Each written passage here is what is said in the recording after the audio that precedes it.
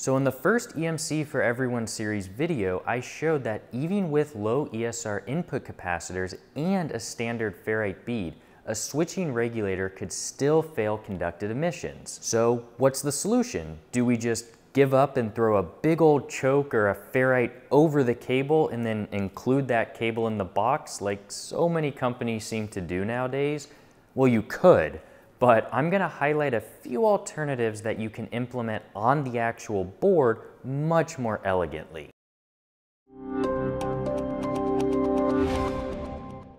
Hey guys, so first off, I'm really sorry for my little hiatus from YouTube. It definitely wasn't planned. The holidays were really crazy and then had some really big family issues going on also. But hopefully all of that is behind me and I can get back to normal and somewhat of a normal upload schedule going forward. For this video, you definitely need to make sure that you've watched the very first EMC For Everyone series video, and ideally also the series where I build the buck converter board. The link for both of those will be in the description. Also, like always, there'll be a supplemental video to accompany this video and it'll be available on Patreon. That video will go into more depth and it'll really cover more of the why of this topic. As a quick recap, the evaluation board is a high power switching buck regulator. It's based around the SIC 45X by Vishay. It's a fully configurable part over I²C, but there's also hardware strapping pins allowing it to run without I²C. This board is set to output 5 volts at a frequency of 1 megahertz. It can output up to 15 amps of current. To help with conducted emissions, there are 7 input ceramic capacitors, 3 electrolytic capacitors, and a small ferrite bead. In the first EMC video, I showed that while the filtering is absolutely required to have any chance of passing compliance testing, at the real higher currents from 5 amps and above, the fundamental frequency would still likely fail most testing standards. The goal of this video is to explain a few different options that can nearly eliminate all of these emissions and why you might choose one approach over the other. For testing, I designed a super straightforward filter board that feeds directly into the evaluation board. It has a common mode choke, 2 ferrite beads, a pi filter, and some small ceramics. Throughout testing, various components and different sections on the filter board will be added and then removed so we can selectively test them. The buck converter board will have everything populated as designed except for its ferrite bead. Remember, as designed, the buck converter board would almost guaranteed fail pretty much any EM compliant standard for conducted emissions, so the goal of this filter board is to see what is actually required to make it pass. Of course, since there's going to be a wire from the filter board to the evaluation buck board, it is going to radiate, but since we only care about conducted emissions, it's not going to affect our measurements at all. And also, since the frequency of the emissions that we're dealing with are so low, anything that would be radiated from that wire wouldn't be that powerful anyway. The test setup's going to be identical to the last time I tested conducted emissions. I'm using my Rigol linear power supply. That will power the TechBox Listen, which then powers the filter board and then the buck converter. The output of the Listen goes through a -10 dB attenuator, and that goes directly to the spectrum analyzer. For these tests, I finally have a proper limit set up, so it's going to relate directly back to a standard. I'm using the EN 55022 Class B standard. It's a really common conducted emission standard, and since it's Class B, that means it's intended for residential applications, so it's a good bit stricter than Class A, which would be used for commercial or business environments. The limits that I'm using are for quasi-peak, which is a sort of rolling average, while everything I'll be testing for is just on peak, which is the highest value. So that's going to give us an additional margin of error, which is the name of the game for pre-compliance testing. You always want to test the worst case scenario. As usual, I'm going to go over all the testing results first, and then after all the tests are finished, then I'll dive into the results and what they actually mean. All of these tests are going to be conducted with a 12 volt input and an output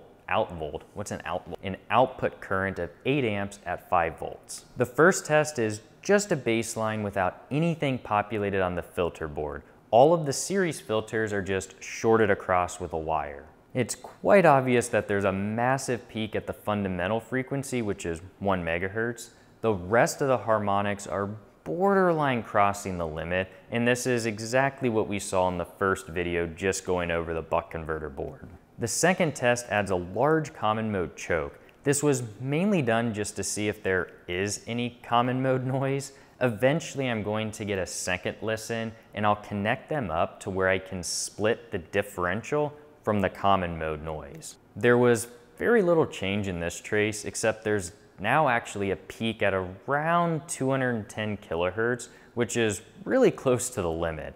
The rest of the peaks in the harmonics were lowered by a few dBUV, but nothing major. Now for the third test, I populated the ceramics before and after the common mode choke and before and after the ferrites. I also populated both ferrites. The results speak for themselves. There's absolutely no peak at the fundamental or any of the harmonics. The peak that's at 210 kilohertz, it's still there, but it's actually a little bit higher. It's right at the limit line. To make absolutely sure that the cause of that 210 kilohertz peak is the common mode choke, I went ahead and just removed it and then shorted it across. This completely removed that spike, and now there are no peaks that come anywhere close to the limit. For the final test, I removed both of the ferrites and just shorted across. I then populated the pi filter, and the pi filter is the 22 microfarad capacitor, 247 microfarad, and 2.2 microfarad ceramics. And it's also the 2.2 microhenry inductor. The trace for this setup is really similar to the prior test with the ferrites. There's just a small peak at the fundamental frequency of around 37 dBUV. So the first test, with everything on the filter board completely bypassed, it let us see how the raw buck converter board performed without any series filtering. As I said in the first EMC video, a rule of thumb that I really try to follow is when using a buck converter board, if it leaves the board, you have to assume it's going to fail conducted emissions unless you have some sort of series element filter. Just having low ESR capacitance, even with an extreme amount like this board has, it isn't enough to rely on normally. And keep in mind that this is still way better than how most boards would perform when they just follow the recommendations in the datasheet. Some datasheets just say to use electrolytics and don't use any ceramics. The second test I did, even though I knew it really wouldn't help things, when you have a good layout on a buck converter board and the loops are small, common mode noise usually isn't the most common noise source. It's almost always going to be differential from the really high currents and voltage swings on each switch. What did completely catch me by surprise was that peak at 210 kilohertz. I don't really know what caused it. I have a few ideas. I'm gonna cover those in the supplemental video. What this really shows is why pre-compliance testing, no matter how limited you are in what you can do, is so important. You can't just look at a data sheet and know that a common mode choke is going to have a random resonance peak at 210 kilohertz that could cause your entire product to fail. The reason that the peaks did reduce by a few dBUV from the common mode choke is likely just due to the stray inductance that the coils has.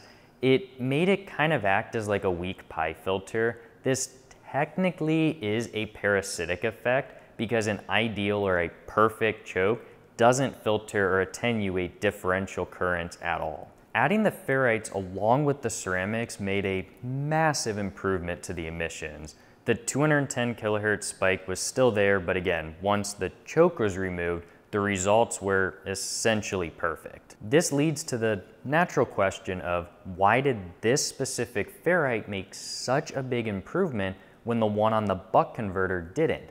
The answer is surprisingly simple when you look at the ZRX chart of both beads. The ferrite used on the filter board starts to show around 20 ohms of impedance at 1 megahertz, and then it rapidly increases as the frequency increases.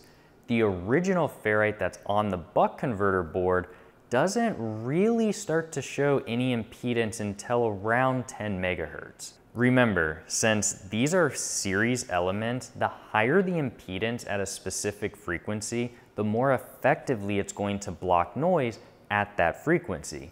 Since ferrites tend to filter out most of the noise as heat, the ferrites were noticeably warm during these tests.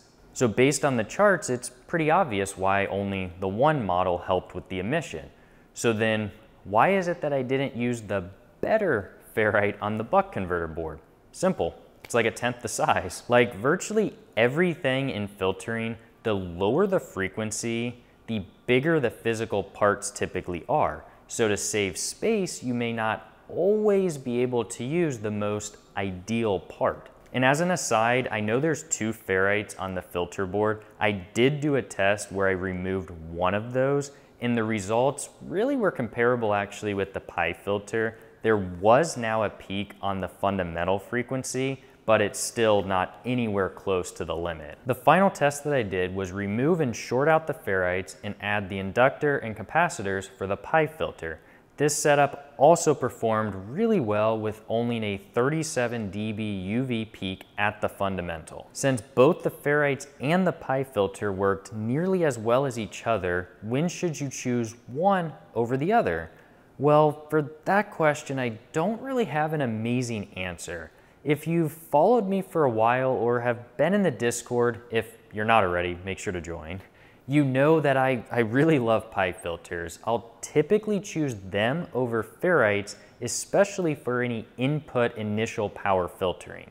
The ferrite that I found for the filter board is honestly kind of an anomaly. Normally, ferrites are more like the one that I used on the physical buck converter board. They don't normally become very effective until at least tens of megahertz, if not much higher. They also rapidly lose effectiveness as they become saturated with increasing current. While an inductor, as long as you don't exceed their rated current or their saturation current, you're normally okay. An inductor also won't heat up like a ferrite since they truly block the emission with its inductance. With a pi filter, you really have the flexibility to set the cutoff frequency to whatever you want. I'm going to cover that in the supplemental video, what method I specifically use to be able to choose what inductor and capacitor values for a specific frequency. So for me, and my rule of thumb is I normally will default to a pi filter just because I honestly feel more comfortable with them. As a big reminder, you must always make sure you have enough capacitance on the downstream side of the inductor. If not, you can completely deplete all of the capacitance of the decoupling capacitors, and this will make your circuit potentially not function, and it can absolutely make EMC issues much worse. I actually tried doing a test in this video to show that with the filter board, but with the massive amount of capacitance on the buck converter board itself, I wasn't able to. If this is something you would like to see me test in a future video, please let me know in the comments. So the goal of this video and the series of tests that I did was to show just how effectively you can filter conducted emissions from a buck converter. Using either a properly selected ferrite, make sure it's properly selected, or a pi filter, you can easily reduce any emissions to where it's not even going to come close to failing any EM standard. I also tried to highlight just how effective pre-compliance testing can be, especially for conducted emissions, and why, honestly, in this day and age, it's almost a requirement if you're doing a design that you're going to sell. In the supplemental video, I'm going to cover, like I said, how best to choose, or at least how I choose, the specific pi filter and its values, and I'm also going to cover some big risks that are behind using ferrites. Unfortunately, it's a lot of the ways that you oftentimes see them being used. If you liked this video, make sure to give it a thumbs up and also subscribe if you haven't already. As always, I really hope you enjoyed, and I will see you in the next video.